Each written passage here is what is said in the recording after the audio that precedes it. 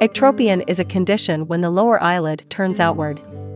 This leads to exposure of the inner mucosal surface, leading to symptoms of tearing, dryness, irritation, and light sensitivity. Facial paralysis can lead to ectropion due to muscle paralysis around the eye. Treatment of this condition is accomplished by tightening the eyelid by reducing its length overall, usually by a surgical technique known as lateral tarsal strip.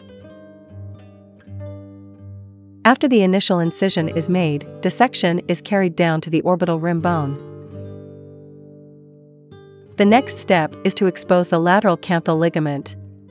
A mucosal cut is first made to free the lateral canthal ligament inferiorly. A superior skin cut is made after the lateral canthal ligament is freed from the overlying orbicularis muscle. The lateral canthal ligament is then completely denuded. An appropriate amount of the lateral canthal ligament is excised. A suture is then passed through the new lateral aspect of the lateral canthal ligament before it is anchored to the orbital bone rim. The eyelid rim is then sutured back together before the skin is closed.